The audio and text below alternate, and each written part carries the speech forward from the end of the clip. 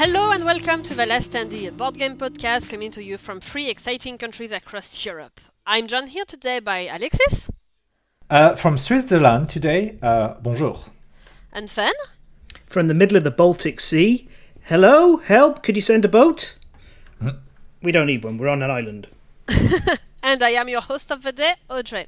Today we're going to be talking about Spire, Terraforming Mars and Verdant. But first of all, it's time for the Last Standee catch-up. Alexis, it's been a few weeks since I have heard of you. What have you been up to? Well, as I mentioned a second ago, I'm currently in Switzerland. I decided to try taking the bus this time to see how easy it would be to come all the way over here. And my bus was supposed to arrive at 3 a.m. It stopped at 1 a.m. around Nancy in France and got stuck there for 8 hours because of a suspension problem. So I had a very eventful night, but I finally managed to get here. It is also the first time that I opened Kingdom... It is also the first time that I opened Kingdom Death in a long time. It was very dusty, and I've been planning to start a game maybe this weekend. Slightly looking forward to whatever this Black Friday is going to bring. Probably only gloom news, but some people have to keep hope here and there. It's probably just going to be delayed another year. Who knows? Otherwise, nothing much. Nothing super exciting recently. What about you, Fen? How have you been recently? Well, before we get to how I've been, I thought I'd just reference, as you're talking about Kingdom Death, one of my community members just today posted a screenshot from this month last year where the Gambler's Chest expansion was listed as almost finished and off to print February 2022. Oh yeah, it was just a two-month-ish away from being released, which turned into over a year because it's definitely not going to be printed by February 2023. It's probably going to be March or April or maybe October, who knows. Yeah, who knows? That felt very timely and appropriate, and also it's an incredible reminder of this 40-year-old man is still trying to get his expansion to his first game out, his big expansion. Anyway, so more specifically, what I've been up to. Well, I was present in the last podcast, and I didn't do a catch up then for technical reasons. So I took our dog on our cargo bike on a ride just 2 days ago. It's her first ever time riding in a bike. For those of you who aren't aware what a cargo bike is, which is probably a small number, it's a bike with a box on it built into it. In this case, big enough to hold a dog and a parcel. So, is it a big dog or is it a small cargo bike? Pam is around 20 to 22 kilograms. She's got very short legs for her body size. The vet describes her as a very compact dog. Yeah. It fit. She fit in with a parcel, and that was about the limit of the box.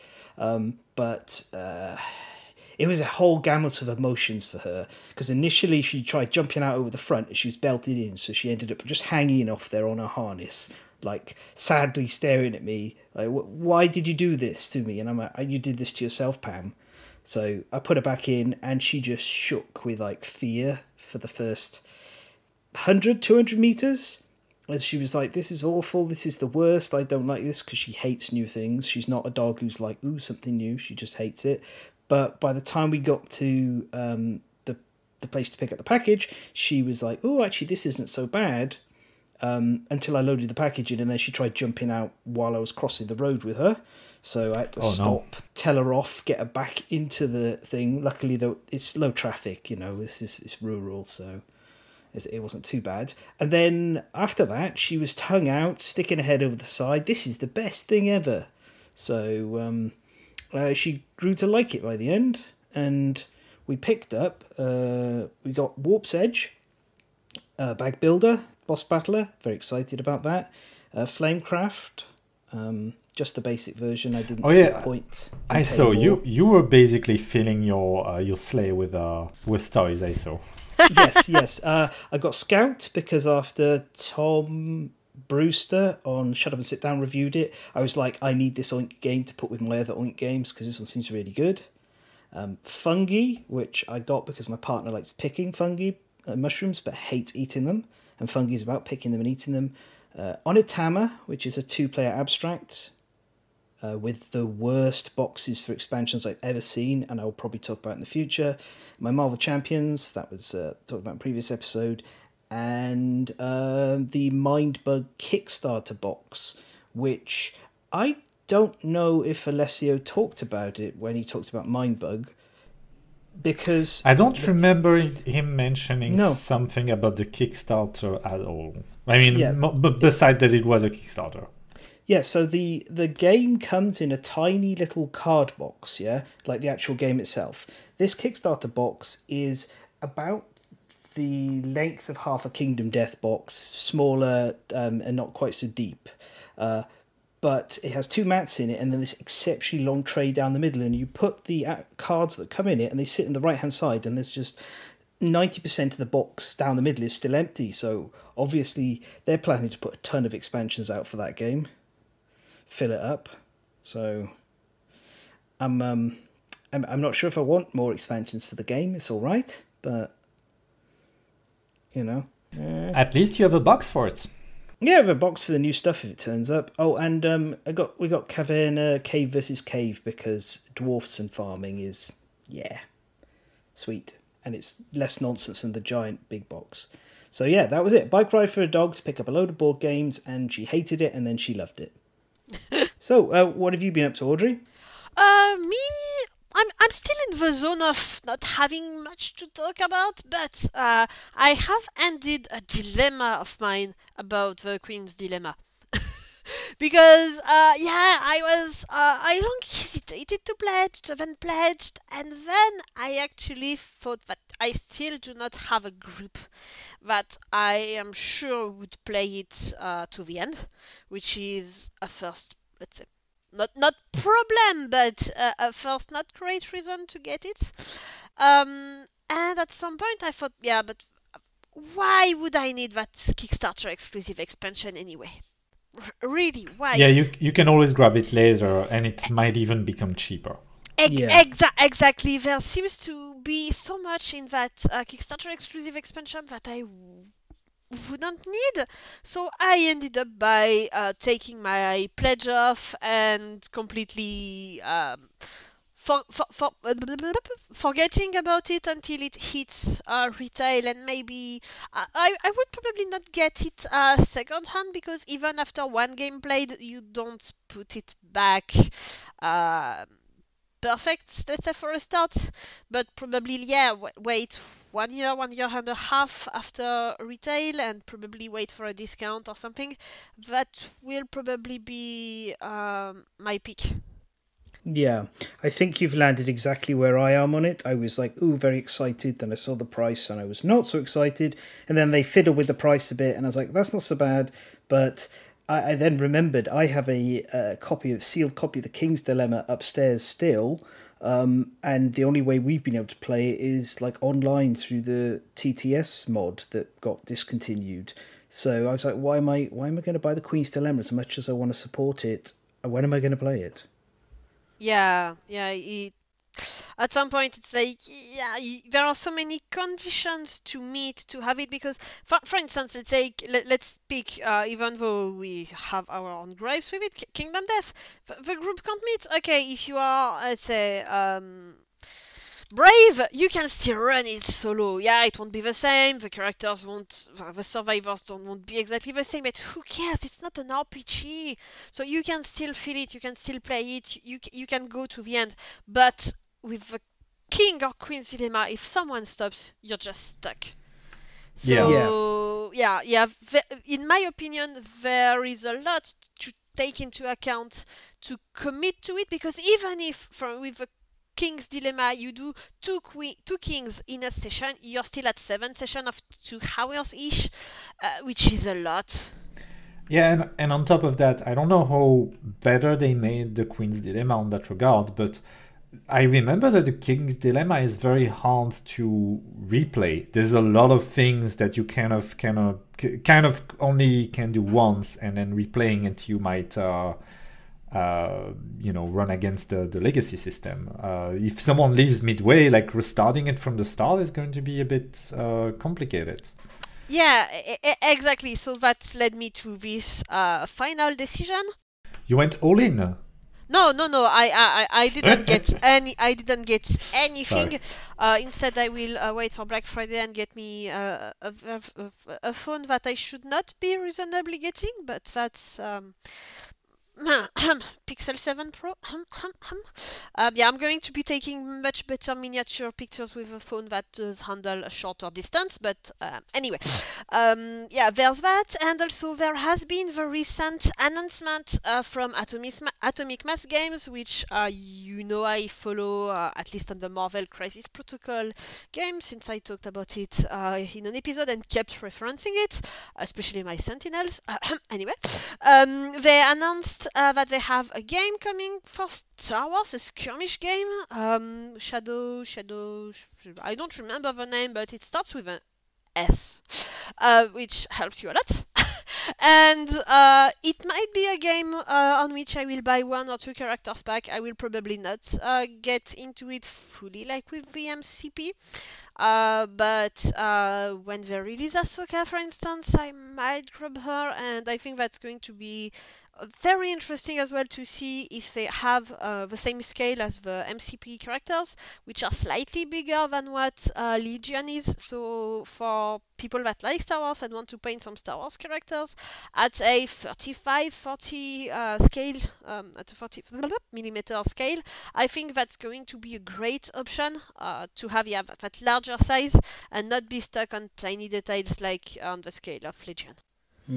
Doesn't it feel like at times that almost every board game thing is trying to become this lifestyle? Like that, I see so many things being launched now, and they're like, "Hey," and then get ready for the sequel and the expansion and this and this. Yeah. I say with Arkham Horror cards on my table, like right in front of me right now.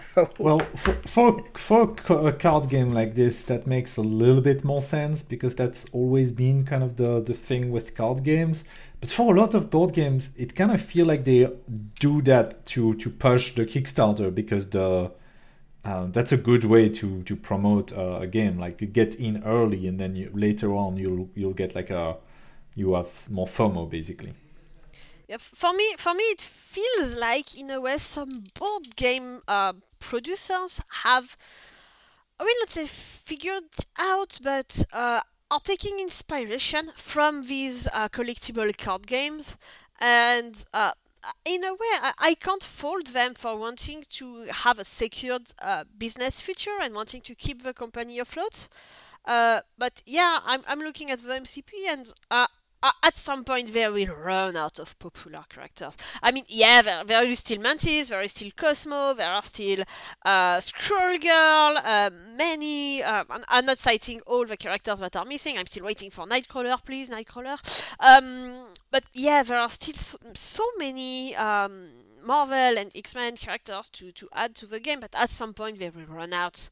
And they are starting to do re-releases with the updated skulls, and I don't know when this is going to stop, but at the same time I can't fault a company for wanting to, let's say, last longer. And then I see currently being delivered the Everdell Complete Collection, where you have everything in a big box, and some people are like, yeah, I'm selling my core game because I'm buying it again in the collection. What? That's me. Hello. Yeah, it was cheaper to rebuy the complete collection than bother trying to figure out all the separate pieces I needed. Yeah, which is completely understandable, but at some point, yeah, it's a bit of a waste unless you can resell, and then everyone is reselling Everdell, and I don't know.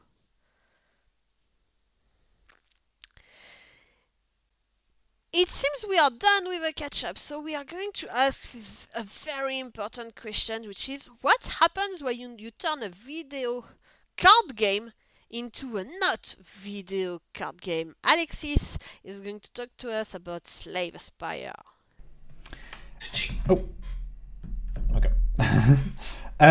That is a very interesting question, because Slay the Spire was first a very popular roguelike deck building game.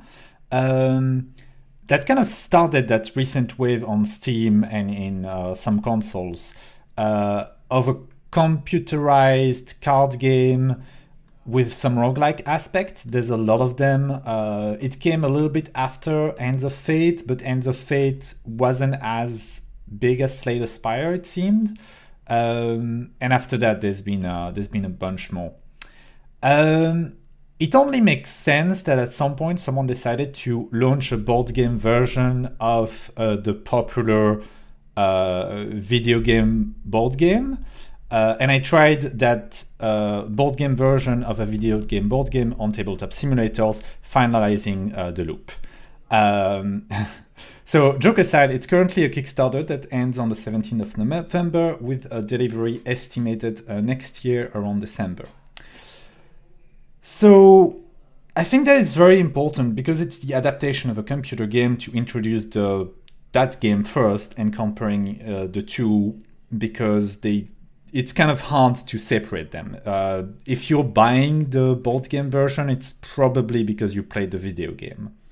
The computer version is a solo game with runs that last between 40 to 60 minutes, going through 3 acts with one of 4 different characters, fighting mobs, picking new cards for your deck, pruning your deck, upgrading your cards, and collecting artifacts that drastically change the way that you face encounter. That was actually one of the big things about the game, where some of those artifacts can completely change the way that you're going to experience things. For example, instead of flushing your energy at the end of your turn, you can accumulate it and keep going with that same energy pool. So if you economize it, you can pay for bigger card later. Some of them are very interesting and can change the game. The game is hard, but a good run has tendency to snowball. More often than not, when you'll win a game of Slay the Spire, it's because you maneuvered yourself into a super strong combo. One of the strongest point of Slay the Spire is the fact that a lot of monsters will often do the same action in the same order, and will always announce what they are going to do on the next turn. So each mob that you'll encounter has some kind of pattern or personality. For example, the thieves will attack and steal money twice, then defend, then run away. The cultist will attack each turn, getting stronger every turn. The shell will attack, then debuff, then attack, then debuff. This allows you to mitigate a lot of what in other games is just treated as randomness, and creates a game that feels rewarding with a lot of control over what happens, and that also works very well with the fact that it is a deck building game. So the whole point is that you try to minimize randomness and try to play against that. I feel that both of the ideas work well. So before I move on to the board game, I wanted to know if both of you have played the video game. I've played the video game, and I wanted to say before that, off your point, this signaling the AI in advance, Oathsworn, that's what Oathsworn does. And the Monster Hunter board game is going to do it to a certain degree. I actually think it's a much more engaging and interesting mechanic. I love the decks that get used in AI control decks and things like that. I genuinely think that the experience is better for the players when you kind of know what's coming and you have to make decisions based around that. Because Oathsworn really sold how good a boss battler is with this face-up AI. And yeah, that's something I like about Slay the Spire, the video game. I've played it a little bit, so I'm fairly familiar with everything. I'll be honest, I've played it until I kind of almost fed up with it, but it's something really easy to click on. Yeah, I've played 272 hours. So yeah, I've played it I think I played 300 hours myself. It's a very addicting game. I mostly I can't be bothered to do the high ascension stuff because I just want to play it to chill a little bit. It's fun when it snowballs. The high ascension has less tendency to snowball and more tendency of, oh, I run into like a bad situation for me and my deck is not ready for this, then I just have to restart. Yeah. Have you played it, Audrey? No. Okay, well that rounds that up.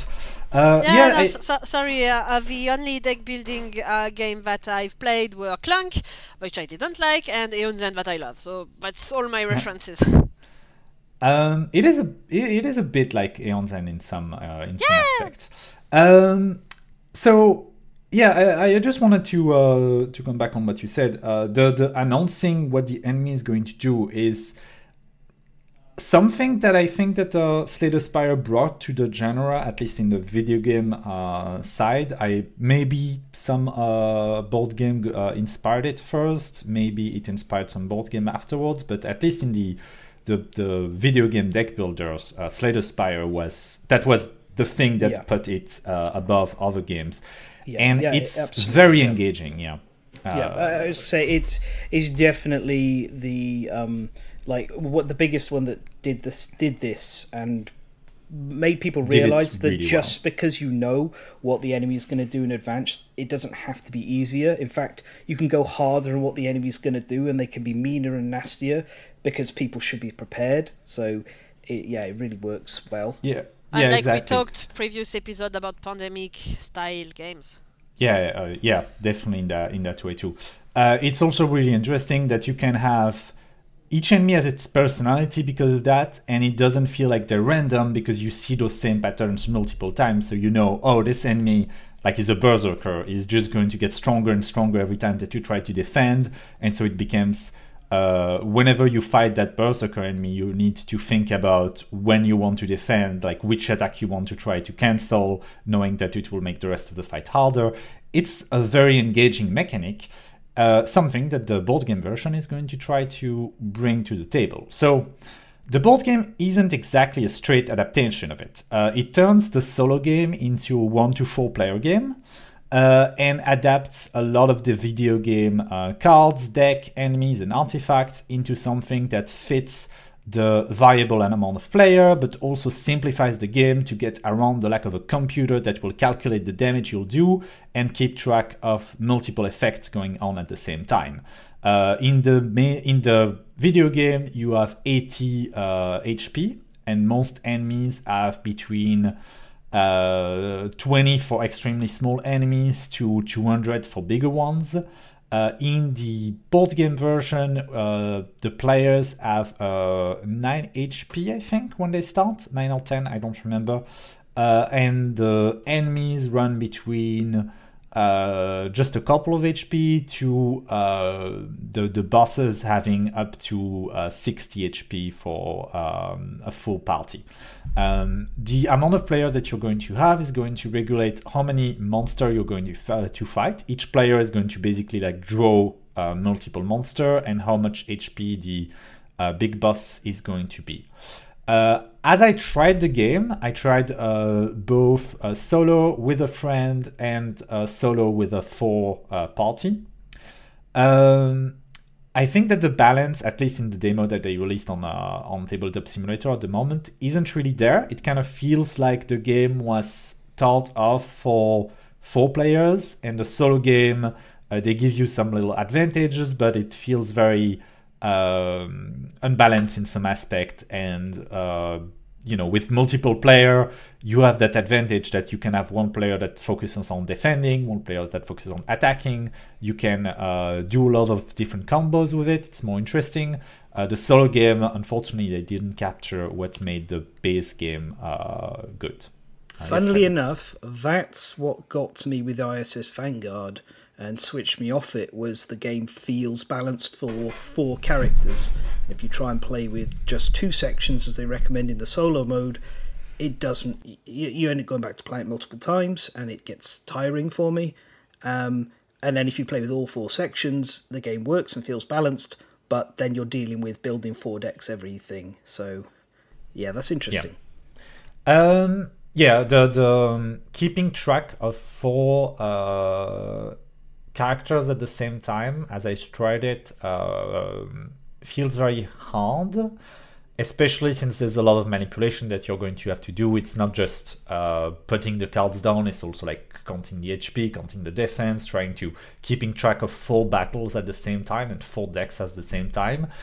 While there's a lot of 1 to 4 player games that you can basically play multiple characters at the same time, like Kingdom Death, Tainted Grail, Oathstorm, any number of games that we could mention here, Midora, for example. Slay the Spire feels like one of those games where you could, but it seems very hard and very complicated, more of a hassle than anything else. Strikes me a bit, just reference back to the previous episode, a bit like trying to play Marvel Champions, and people either play one their own with a single hero or play with two. You rarely hear people talking about playing with 3 or 4, because even though each individual step isn't that much to do, and you do one character in the moon with the other, it's such a mental load that it's exhausting, and you mess up and you get lost. Especially with the enemy, you have to automate, the enemy isn't automated, you have to handle that. So it's a lot. So I can see that. Yeah. You referenced Midara as well. I wouldn't play it solo for 4 characters.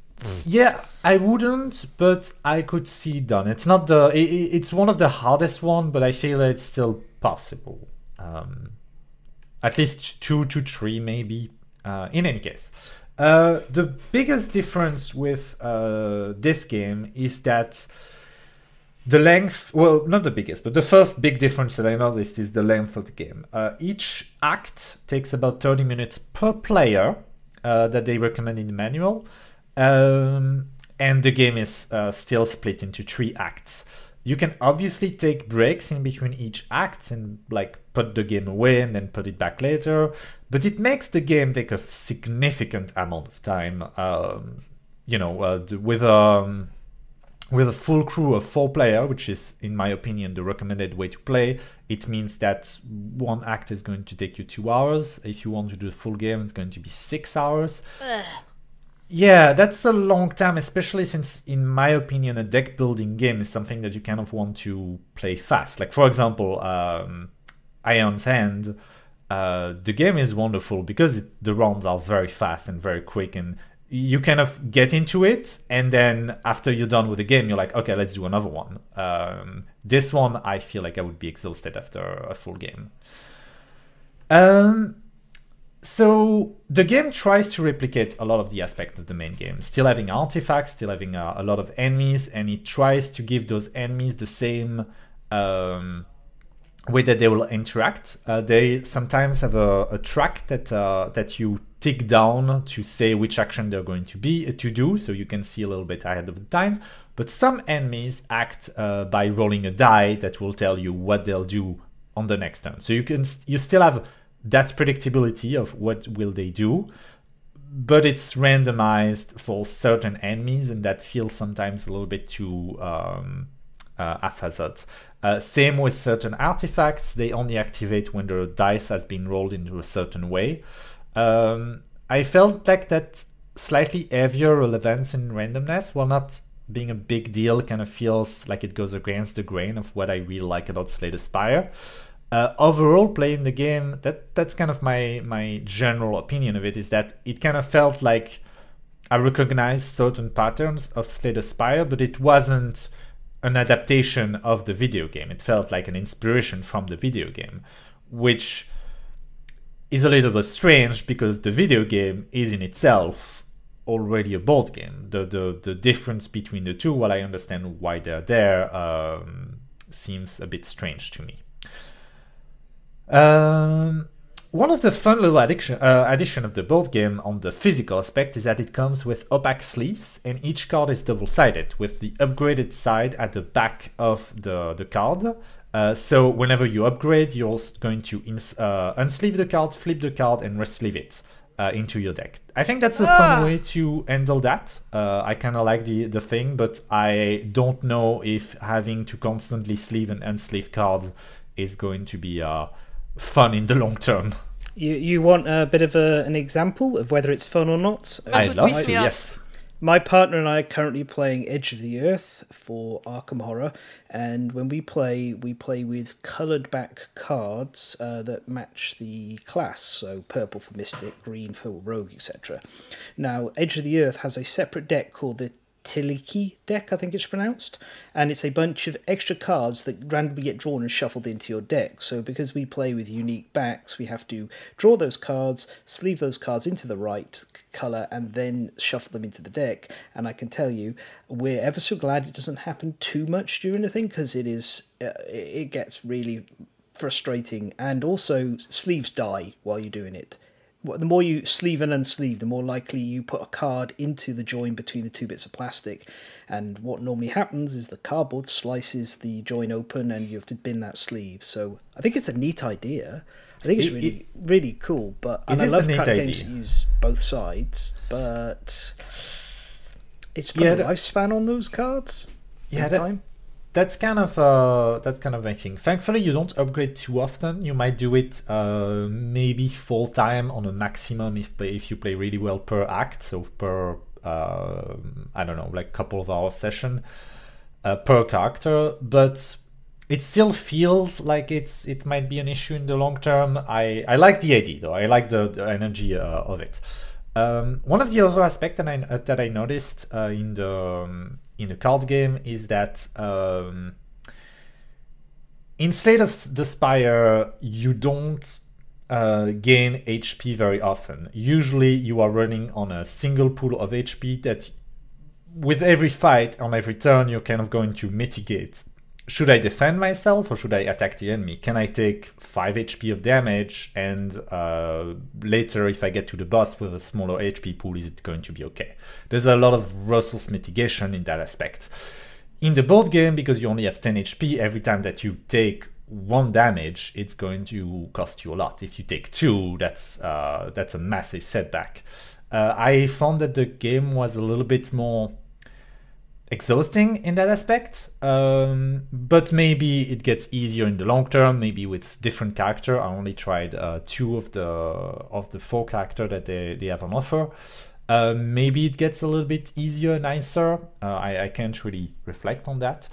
Overall, I kind of have to point to the elephant in the room. As you might have noticed, my review is not extremely empathetic.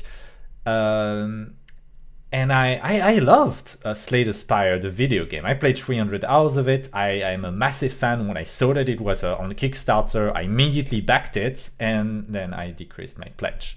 Because if you want to play the Spire solo, there already exists a better version for 1/5 of the price. The game on Kickstarter is $100. That is a lot of money for a game like this. And it only makes sense as a multiplayer game, in my opinion. So if you are a solo player, I really can't recommend it, because if you want a better version of that game, just buy the video game version. I've got a recommendation. If you're a solo player and you really like it, why don't you just take that money and put it towards get a Steam Deck so you can play Slay the Spire in more different places. Yeah, or buy Aeon's End. A much better game that plays well on 1 player, on 2 player, and on 4 player, as far as I tried. Or the legacy version of it that is excellent, as Audrey can recommend. Totally. One thing that is important to point out, and I think that's kind of going to be my point in the whole idea of adapting a video game, board game into a physical one, is that it needs to keep what made the video game good, and by simplifying and changing the way that it functions, obviously you can make it better for the table, but you have to remember that Slay the Spire was on early access for 1.5 years, I think, and they did constant tiny updates of mitigating the balance and having feedback with the player and trying to figure out what worked, what didn't. And what makes the game good is that it has been fine-tuned by a lot of people that played a lot of games and a lot of deck building games. I'm not going to say that the game is perfect, but the game has been balanced to perfection almost. It has been well made, and that feels when you play the game, you know that you play something that has been like tried for countless of hours, and you have that good feeling. And there's a lot of a lot of deck building games succeed because they feel that way, because they feel that the balance is so good.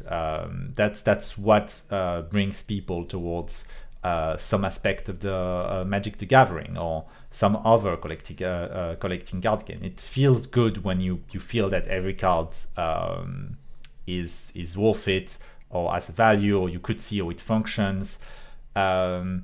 And the problem is that the board game seems like it strays a bit too far away from that and can't really manage to grab people for the same reason that a video game grabbed people.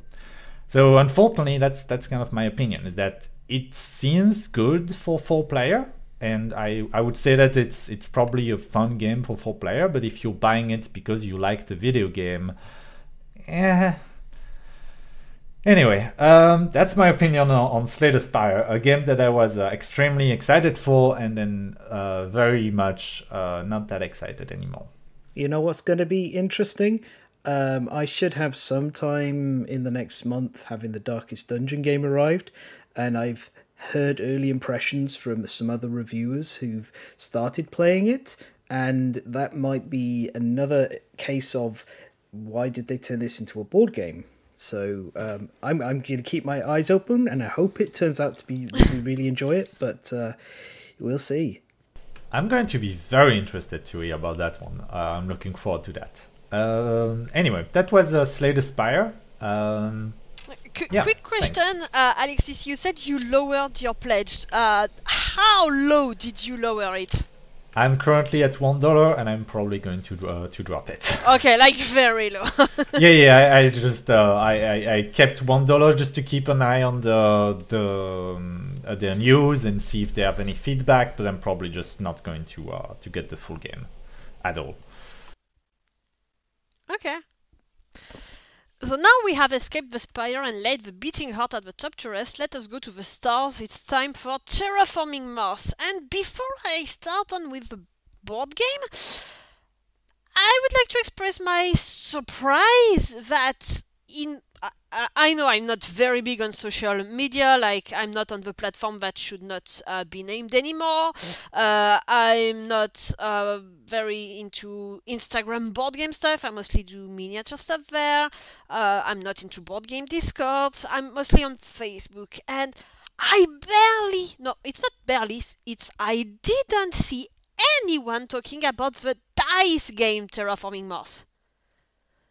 I saw the Kickstarter absolutely nowhere. It's just one day I was browsing Kickstarter and it was suggested to me, and I was like, what? They're turning Terraforming Mars into a dice game? A dice board game. And I was completely surprised not to have heard of it at all after all the success of Terraforming Mars itself and the big box and all the deliveries of the big box when I saw it with the metal cubes and the controversy of them being individually packaged. I saw that a lot, and then the dice game, nothing to be seen. I was very surprised. Did you guys see anything? No, not really. I'm wondering if all the problem with Ares Expedition, which I don't think it's a bad game, but it definitely drew a lot of like mixed opinions, maybe wore people out on it, and it looks like people are even less hot on this dice game overall.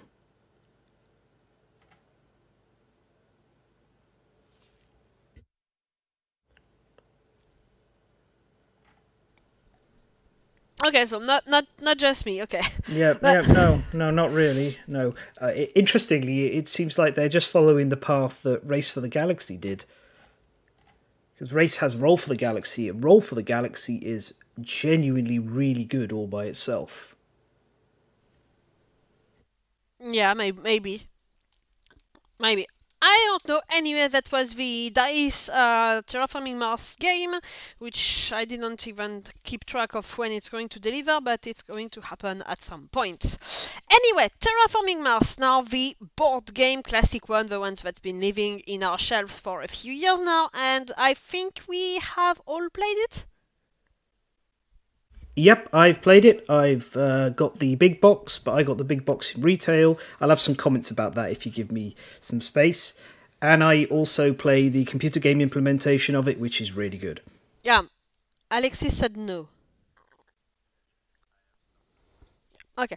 I do own the board game and the video game on Steam. I did not pick it up on Epic when it was available a few weeks or months ago. So it's a game where, as the title says, you're terraforming Mars. What a genius. The idea is to terraforming Mars through three parameters, which are going to be lowering the temperature, putting some oxygen in it, and adding oceans. That's the way it is constructed. When all these three parameters are on top, the game ends. Each player will contribute to not lowering but increasing these parameters through adding oceans, through cards or some unlocks, increasing the temperature generally through cards, heat or unlocks, and putting oxygen. Most of the time it is through putting forests on the map through cute hexagon tiles. So the way the game plays is every player has a company. You can have basic companies for start, which are all the same with no special ability, or you can have special companies which will give you, let's say, a small pointer in that you can go into the direction of, let's say, working for putting forests on Mars, which are going to be slightly easier depending on the company that you own.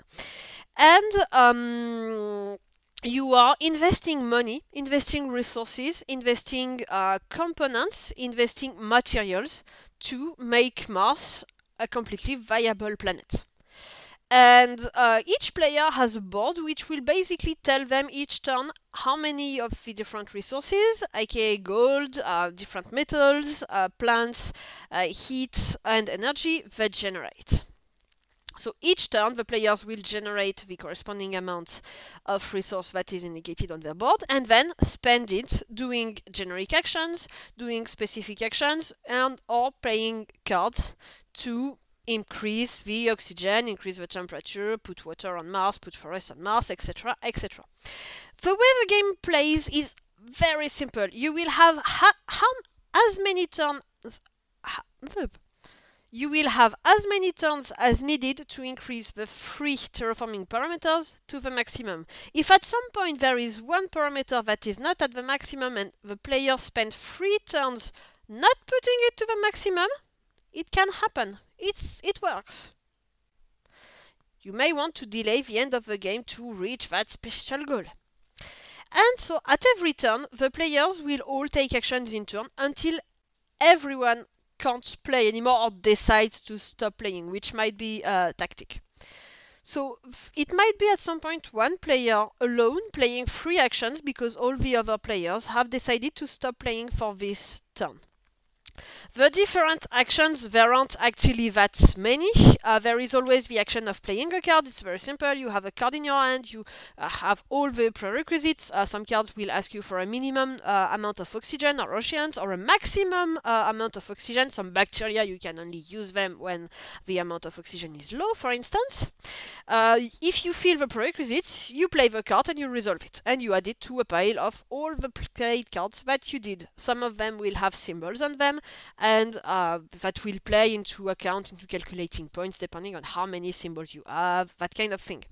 You can always have some standard projects. I'm not sure it's called the same in English, but in French it's projet standard, which are basically you can always spend some mega credits to increase the oxygen, to increase the temperature.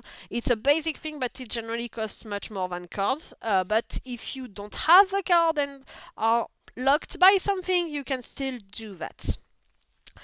You can always convert plants into forests. So if you have a certain amount of plants, 8 on your board, you can convert them to a forest. You spend them, and then you put a forest tile on the map. You can always do exactly the same to convert heat into temperature. You take the 8 heat on your board, and you convert it to temperature, and you increase the temperature level. You can use some card actions. Some cards do one-shot actions, effects, and some cards are always available to redo it. Like you can add a token on it, you can do some effect, that's an action. And the 2 last actions possible are basically do an objective or a reward. These are things that are on the board, and generally it's spending a certain amount of credit to either unlock the objective or unlock the reward. If you do the reward, it's something that you will unlock it, but at the end, the player that has, let's say, the biggest amount of mega credit production will win. So you might give the goal to unlock it, but someone else might get the rewarding points at the end. And for the objective, it's if you have the certain amount of terraforming level of cities on Mars, you can pay it and you will get that reward. So these two things, objectives and reward, work a bit in a different way, and sometimes you might want to calculate stuff to make sure of how you will score at the end. Speaking of score at the end, how do you score at the end? It's very simple. Everyone starts at a terraforming level of around 20, maybe 21. And every time you do something that increases the terraforming level, you increase it in the corresponding way. Every time you put an ocean, every time you increase the oxygen, every time you increase the temperature, and some other effects can help you do that. And at the end, you add all the extra points scored from tokens, from final calculations, from the objective, from the reward, etc. And that's where you might want to delay something, because at the end, you might be able to do a very last move which will give you an extra token, which will grant you that point that will put you over the other player. So that's where I suck at the game, because I can't calculate anything at the end, and anyway there are so many badges, so many points spread across some cards that I just can't calculate how many points my opponent will have, so I'm just like, oh, I'm going to finish the game and see how things go. I played it 2 players, I played it 3 players, and I tried the solo mode on the video game. I am very bad at the solo mode. I do have fun in 2 or 3 players, even if I don't win. I don't really care. I like building my engines. I like putting cities on the map. I like doing stuff. I don't really mind, but when I play a solo game, my aim is really to work it to the end.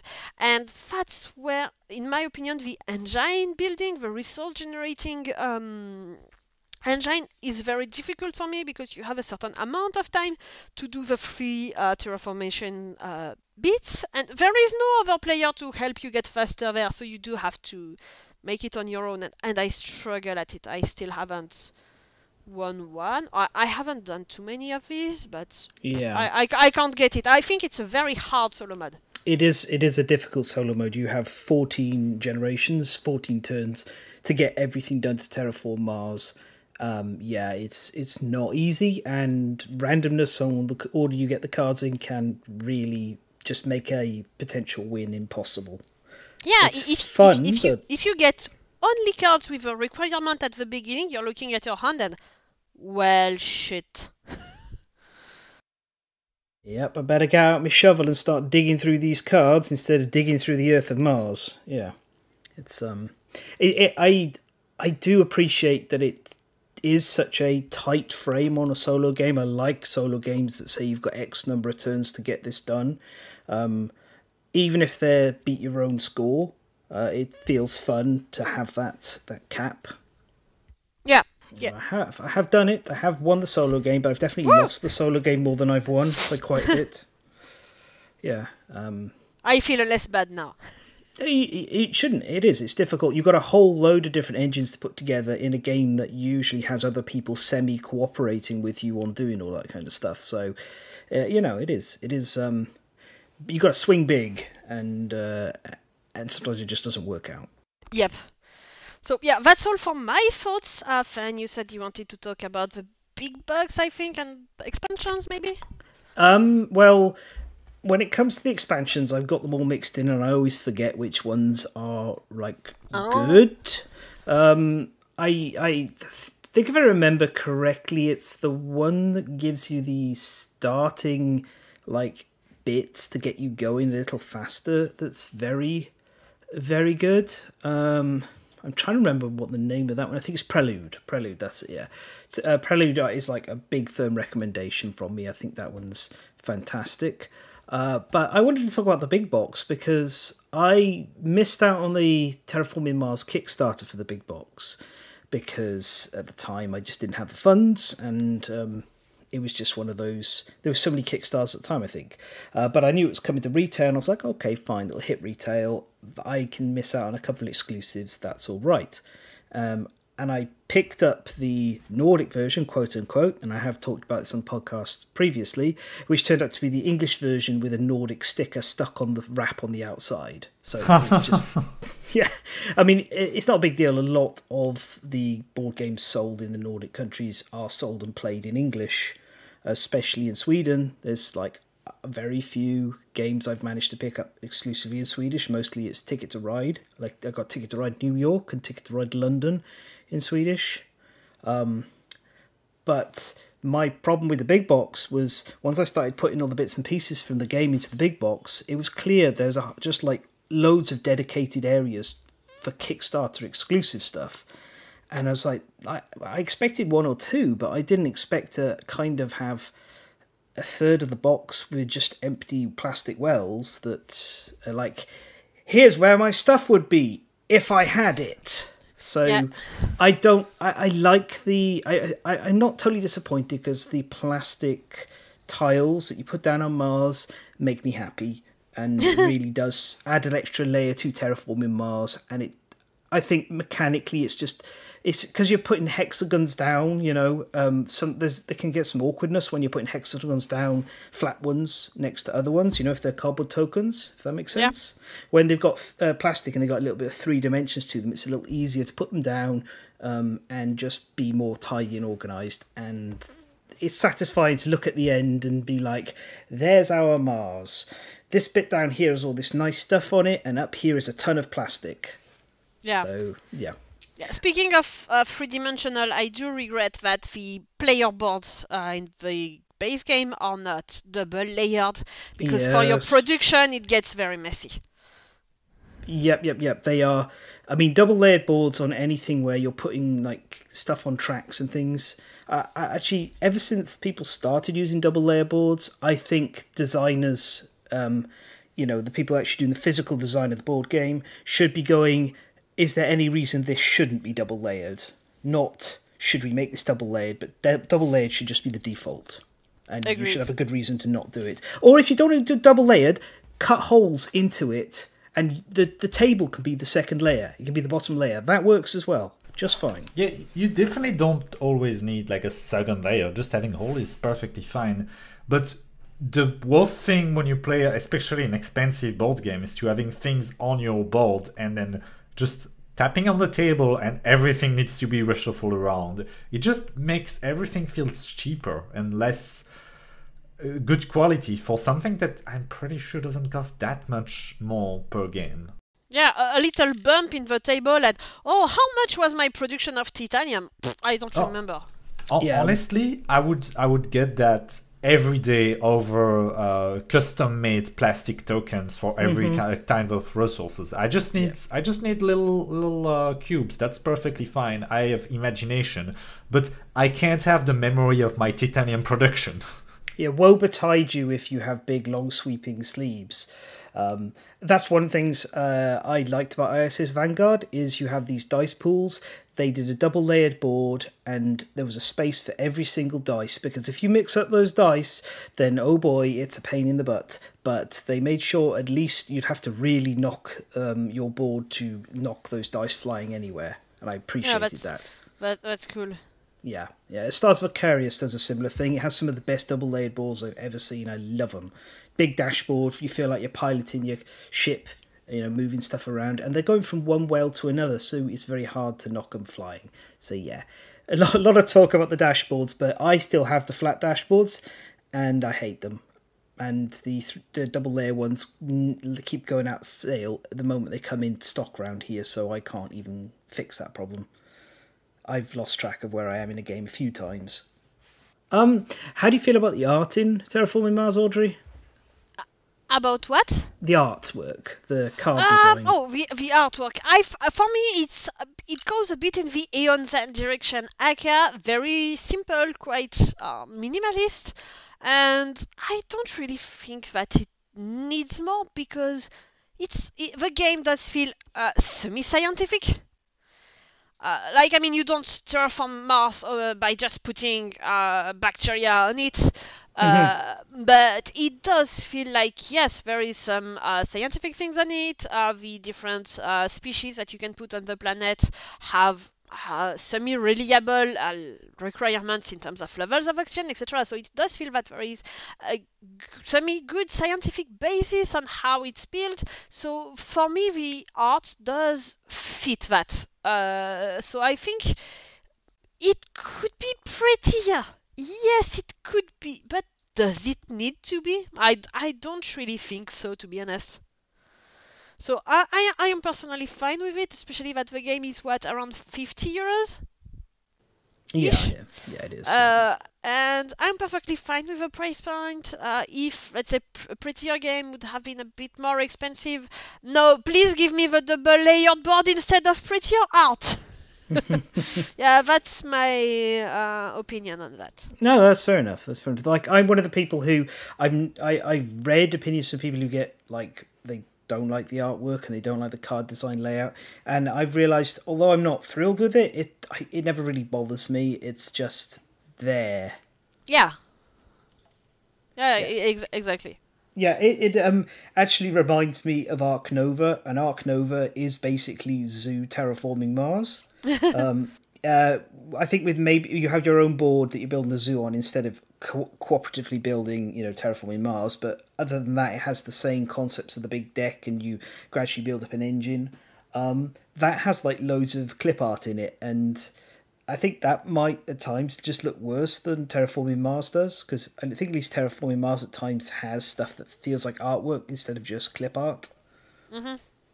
Yeah. I do not have.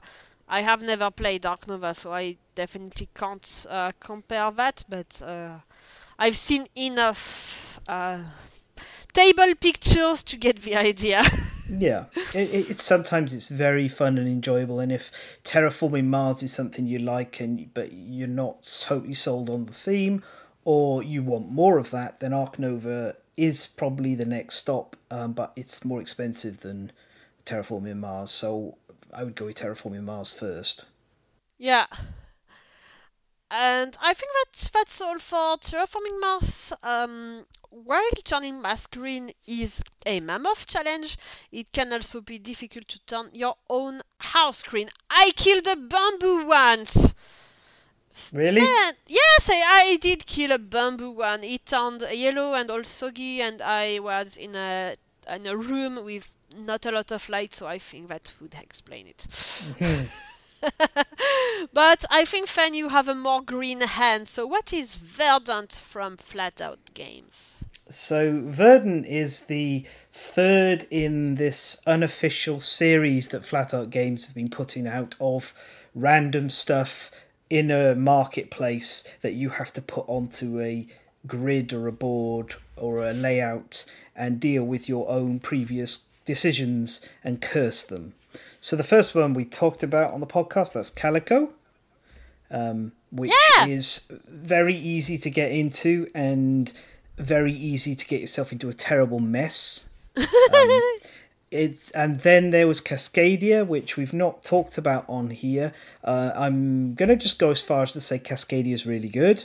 Cascadia might be the one that gives you the hardest decisions. But we're talking about the third one here, which is Verdant. Verdant is all about growing plants.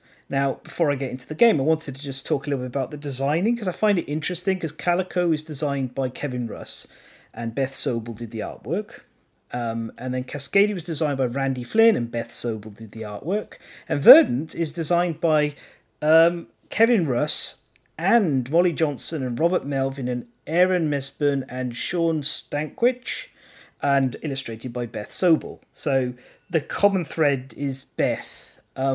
It's a bit interesting that this one's got so many designers compared to the previous two, and I'm not sure why that is, because I don't think this game is super complicated.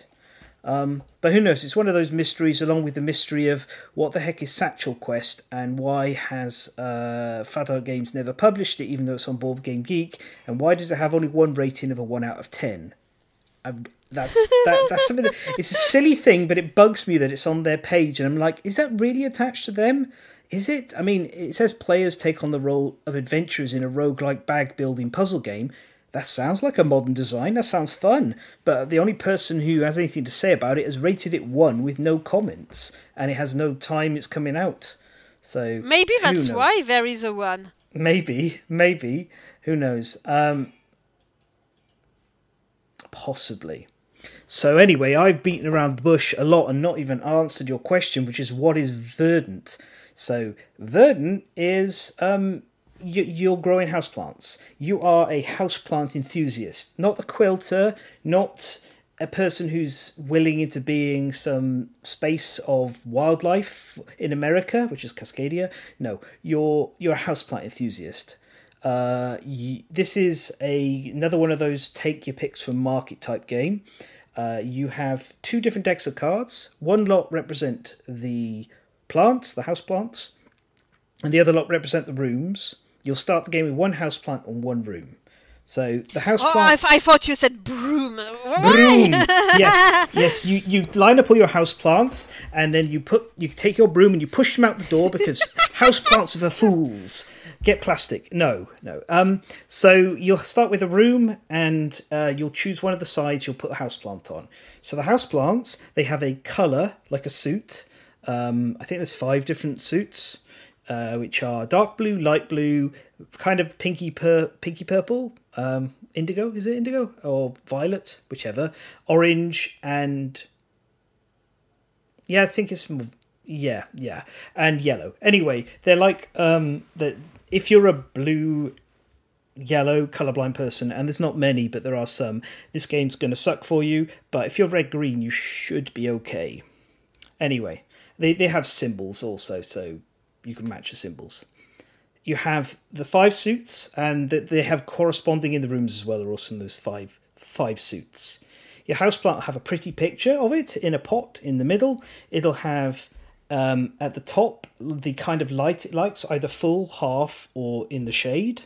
And it will have a Verdant score in the top right corner and victory points. So with these cards, you're trying to get as many Verdant tokens onto the card as is in the top right corner. And then you get to discard all those Verdant tokens, take a pot, which is worth bonus points, a pretty little extra token pot, and you pop it over the existing pot to make your plant prettier, and it's worth that many victory points at the end of the game. The rooms, on the other hand, they are a single colour. They have in the middle a space where you can put an item. Below that, they have a reminder, and they score you bonus points for putting plants of the same suit next to there. So if you put orange plants next to an orange room, then it'd be worth more points. If you also put an orange tile into the orange room, I'll get to tiles a bit later, then you actually get double the points. So one way you can score is by making, say, an orange in the middle and putting 4 orange plants around the outside of it. The other thing the rooms have is they have a different amount of light on each side of the room. And so as you put it down next to a plant, if you put the matching side that works for the plant, so say you've got a plant that likes to be in full sun, and you've lined it up with a room with full sun on the side, then boom, the plant will get a Verdant token. And that means you can get up to 4 Verdant tokens onto your plants by placing rooms around them. The tricky thing is, you're only allowed a maximum of 3 rows and 5 columns. And the game is going to last 13 turns, so you're going to have 15 cards at most. You can build the grid however you like, so you don't have to have your 2 startings in the middle. They can be in the corner or on the side or whatever. It's up to you how you expand. But once you hit the maximum number of rows or columns, you're stuck. So that means a plant that needs 9 verdancy, how are you going to achieve that if you can only get 4 matching sides down? You can't. But that's where the other little pieces come in. So there are also tiles, and tiles come in 2 types. There are green tiles, which have various different ways of letting you put Verdant tokens onto your plants. Fertilizer dumps 3 tokens onto 1 plant, whereas a trowel lets you pick 3 plants and put 1 Verdant token onto each. So it kind of represents you tending to the plants.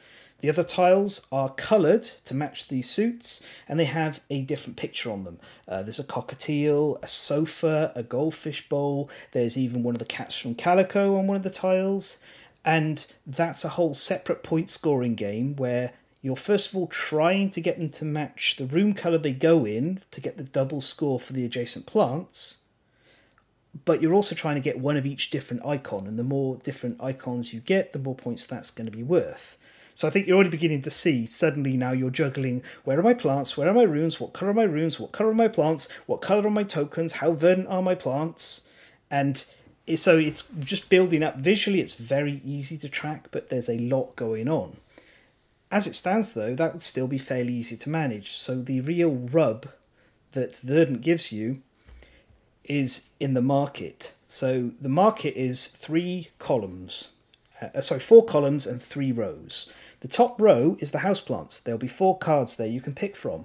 The middle row is tiles, and there'll be 4 tiles you can pick from. And the bottom row is rooms, 4 rooms. When you pick, you get to pick 1 pair of a tile and 1 of the cards above or below it. 1 second. Yeah. So you will, and just for my co-hosts, I'm going to drop a picture of the market in. You can easily look one of these up on Board Game Geek, but that's what it looks like for you guys. It's visually fairly clear, and you will be picking 1 tile and 1 of the cards either above or below it. So Cascadia has the same mechanic, except you always get a tile and a given animal. This is a little more generous. You get some choices in what you're going to do, but you sometimes have to make a compromise, especially with the rooms, because actually they get quite complicated when you're trying to find the right room for more than 1 plant at the same time, because it's touching, say, 2 plants or even maybe 3. So that's quite complicated. Just to sort out in your head, and that's where like Calico and Cascadia excel, is what you're physically doing is very easy. I'm taking a card, I'm putting it in a grid, I'm taking a token, I'm doing something with it, and boom, oh god, where am I putting these things? So I like that head scratching. Sometimes it's really easy because the cards land the way you want them, but most of the time you are having to make compromises. Yeah. Is it okay if I interrupt to ask a couple of questions? Go ahead. Well, first of all, I'm kind of wondering how hard is it to afterwards count the points when you do your fun little plant game? Is it once you get to the end, do you need to pull out the calculator, basically? Not the calculator, no. They do have a scoring pad, so you can track all the different categories. So scoring at the end's pretty easy, and actually knowing how well you're doing on a given category isn't too hard to follow. But you can get a little lost in the weeds during the game. That was going to be my second question. Is like looking at the other players' board. Do you feel like you have a good idea of what you can do of where you are in the game and what you need to do?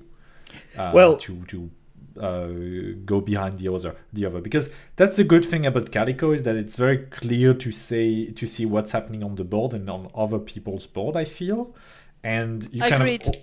Yeah, I think that Calico is one of the better game in that end, because you can very quickly see, oh, this player is going ahead with this type of points. I could try to corner the market there and get more point there, and I might be able to get ahead. I feel like it works well in that regard.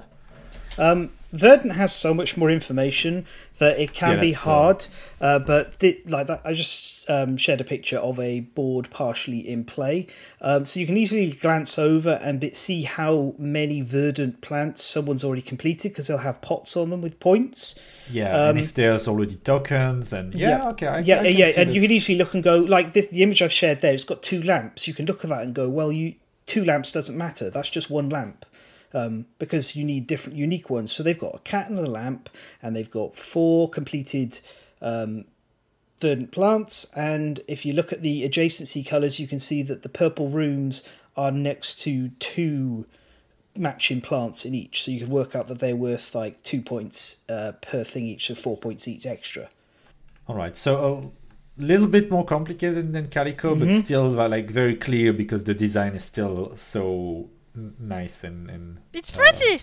It is very pretty. It's very visual. It's kind of fun when you put the little pot token on top of the existing pot in the picture. It's just sometimes the plant fits perfectly, and sometimes it just you're like, oh dear, what's happened? Like the spider plant hangs all over the place, but not when you put the pot on. Does either you or your partner is into houseplants? Because my sister is very into houseplants. So my question is that for someone that likes houseplants, is it a good game?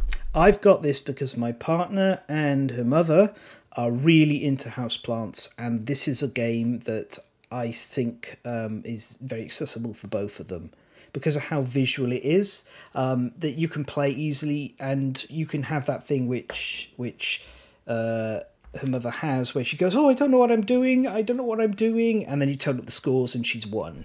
Well, that's my that sounds like my mom. Christmas gift sorted then. Yeah. I think because it's so visual and it's very easy with the colours, it's very just easy to click with. But it has that... It's a little more forgiving than Cascadia and Calico because you're picking two things at once, but you're getting a choice of 2 out of 3 things to take. There is another thing that also makes the game a bit more forgiving. There's a thing called green thumbs. Basically, whenever somebody takes a card, the opposite card from the same column then gets a green thumb on it. And if somebody else takes that later, they get the green thumb. And you could trade in 2 green thumbs for a verdancy token, or to discard all the tokens from the middle and draw a new set, or you can pick from 2 different columns by spending them. So there's a little bit more of that mitigation of, oh, I'm in a bad situation, but I've got green thumbs, so they can help me out, which helps. I would say this is the gentlest of the 3 games. This is the one that's the most forgiving, but this is the one with the most noise as well. This one's there's a lot to think about, and you are... let me just walk you through what you do to score at the end. So the forgiving aspect somehow compensates the busyness of a game? Yes, yeah. So once everyone's got 15 cards down, so that's after 13 turns, you'll stop and you'll score. You score your completed plant, so every plant that's managed to get its pot on it, because it's had enough verdant tokens, will be worth a number of points. And then any leftover verdancy converts into 1 point for every 2. Then you look at your pots, and some of the pots are rarer than others. They're worth between 3 and 1 point. Terracotta pots are worth nothing. You horrible person, grow your plants faster. Then you check your room bonuses, which is matching plants with the right rooms, and you look if the item doubles it. Then you do a score of an increased amount of points depending on unique furniture and pet tokens. Then if you have one of each different 5 plants in your thing, you get a bonus. And if you have one of each different 5 rooms, you get a bonus. And in a tie, then the highest number of leftover green thumbs wins. It's that's how many different things are going on, but this game never feels overwhelming because all you're doing on a turn is picking a tile and picking a card. And then you sit there and try and figure it out. I think the hardest bit is trying to line up the right plant with the right position, because I've played a few games now, and it's clear you want easier to grow plants around the outside of your grid because they're naturally going to get less rooms next to them, and you want your big fancy 8, 9, 10 point plants near the middle to give you as many chances as possible to grow them completely with the rooms. Honestly, I love reading all of the stuff out that's needed because... Hang on. Oh, shoot, I didn't mute myself that time. Yeah, because it's so much going on. When you start scoring at the end, though, you're like, okay. And I think after 3 games of this, I was getting pretty good at working out what I was trying to do. And at that point, you can add in goals. And there are 3 extra goals, 1 for rooms, 1 for plants, and 1 for tiles. And they score extra bonus points to one person who's managed to achieve that thing at the end of the game. So there's a little bit more there. It's got a nice solo play version, makes a great solo puzzle. I think it has a whole achievement type system where 4 players can sit there and colour in their own plant by achieving certain things during games if that appeals to you. And some scenarios where you play set goals and try and score a minimum score. It's a very nice little package. Small box, same size as Calico. and I think I can recommend it to anyone who's interested. And it reminds me, for some reason, of Tussie Mussy. But I think it's just because Tussie Mussy involves cards and plants as well. That's Verdant. That sounds like a wonderful game. I might definitely get that for my sister for the holidays.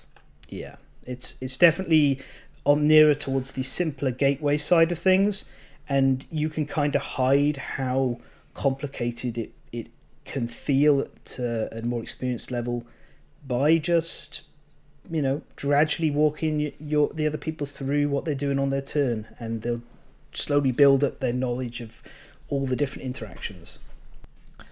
Wonderful. Thank you, Fen. And with that sprinkling from the water can, we are out of time for this podcast. Thank you for listening to The Last Standee. You can catch us over at www.patreon.com/thelaststandee on YouTube or subscribe via your preferred podcast app. So it's farewell from Alexis. From Belgium, au revoir. Fen? Bye. And myself, goodbye. And remember that the second E in Standee is for elephant ears. That's a type of houseplant.